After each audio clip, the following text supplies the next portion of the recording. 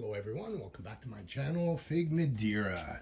I wanted to do this quick video today about my indoor greenhouse, and I noticed that my Col De Dam has a couple of ripe figs. Now I have to admit, it actually had 3, and I decided to pick one and try it out before, because earlier in the week, my Petite Negra, which I had tried a fig, this is the Col De Dam, by the way. You notice it's getting some browning spots there. You can see that. I think that's from the lights kind of messing it up, and it being, I mean, you have to admit, it's not a natural environment. I just tried one of these to make sure it was going to be good, so that when I try it in front of all you guys, that it comes out good. The reason being is my Petite Negra, which you guys recall, I had a bunch of figs on here. I had previously eaten one from down below here, and it was absolutely delicious.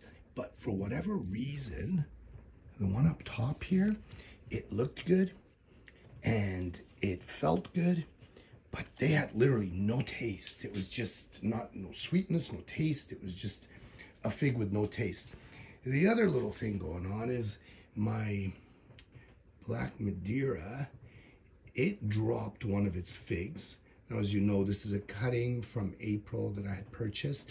Dropped one of its figs, and I also noticed that, again, they're getting those browning spots. And I know it's the light that is on it that's probably causing that and making some of them mature a little faster than they should because of the hot area up top here, but down below it's cold. In other words, it's running around 75 Fahrenheit up top, but down below it seems to run a lot lower. We're talking about 60 Fahrenheit or so. So I think that affects it as well.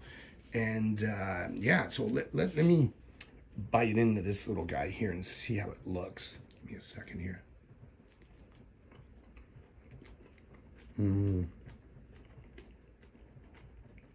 This, folks, is a Col De Dam Blanc, a delicious fig, and look at it, it's just glistening. This is all grown indoors.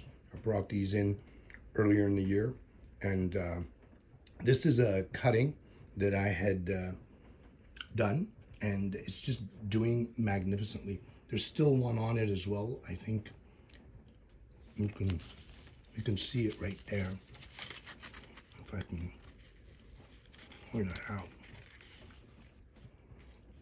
Where are you? There it is. And so we'll try that next. The rest of the greenhouse is doing all right.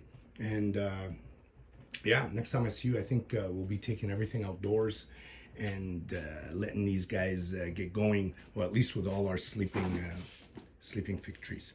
Thank you everyone for watching, and I will see you next time.